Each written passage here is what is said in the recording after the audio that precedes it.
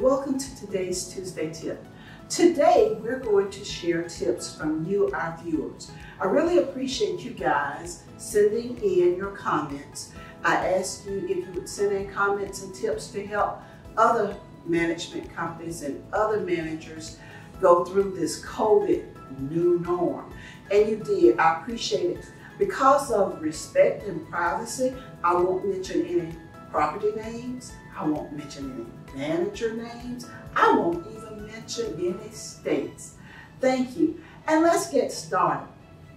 Today, we have one that says, Vickie, this is how we are handling our recertification process in keeping with social distancing.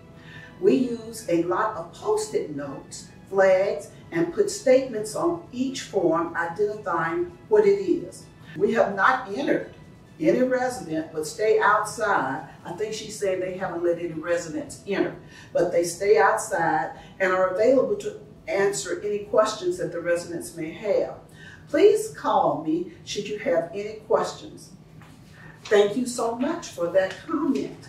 So she has Post-it notes and sign here, and this is your recertification, or I need. That helps a lot. This next one says, Vickie, we have seniors and trying to keep them engaged is a problem. The local high school students and community members have done 3 parades around our building and the nursing home next door. The noise is deafening, but it's so much fun. We placed the videos on our Facebook page. One Friday, they bought flowers to the residents. The next one, afraid to work remotely and leave the property without the presence of management.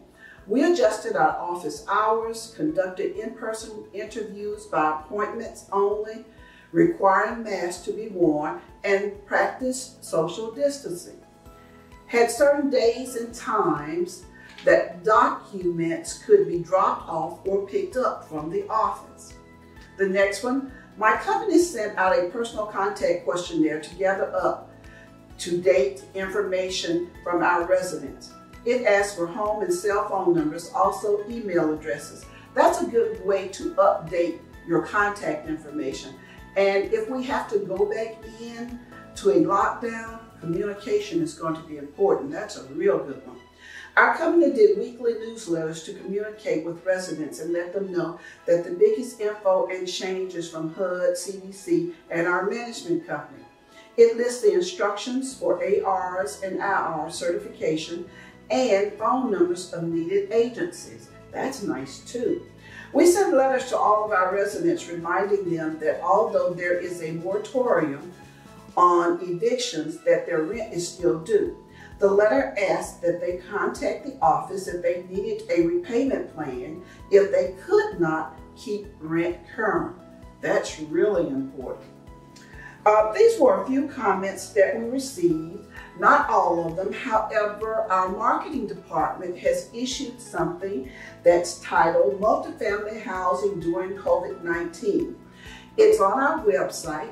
It's a nice brochure with a lot of other questions and answers, and I wish you would download it and read it. It will be very helpful to you.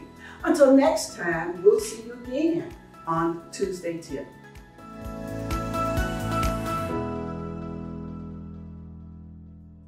Did you like this video? Hit the like button below.